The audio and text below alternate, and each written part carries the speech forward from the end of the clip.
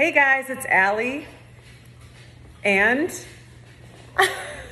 Mark with Bold North Frenchies, and today I'm going to do a quick rundown of our insemination kit. What do we have in here? And that is if you're doing in-home, obviously, inseminations with your dogs, if you have the male and the female present.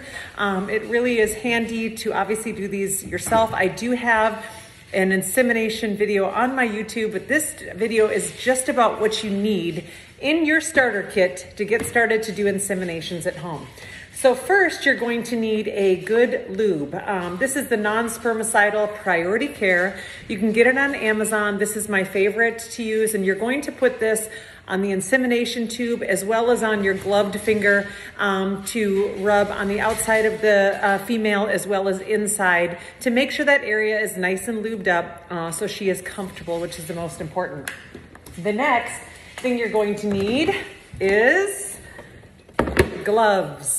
And I need to fill up my glove container. So we go through a lot of gloves around here, but I really like the thin latex ones so you can really feel in there when you're doing the insemination to make sure your female is the most comfortable, okay? So make sure you have gloves.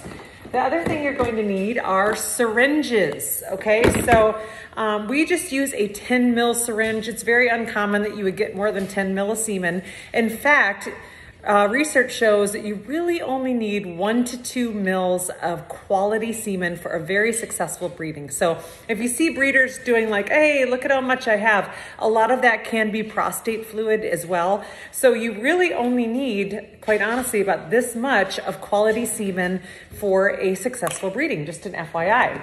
The other thing that you need are collection bags. Now there's many that you can find on Amazon. By the way, you can find all of this stuff on Amazon, but with Frenchies, I really like the thin bags. They have some on Amazon that are kind of a thicker plastic, and I personally like the thin bags because obviously Frenchies are smaller, so you can roll that bag up because you don't need that much space. They're a little bit lower to the ground when you're doing that collection. A lot of breeders that I know still with obviously gloved hands will do a collection into a mason jar or something that they find more comfortable, but I really like these bags because after I get my collection, I can just snip right here and then I can take out the semen with my syringe. And then finally, I'm going to show you two different kind of insemination tubes, and I'm going to show you what I like. So this is the more expensive insemination tube, again, found on Amazon, but it's really a hard plastic. It's not very flexible. So I actually don't prefer these. I prefer, you actually can get about 50 for $13 on Amazon.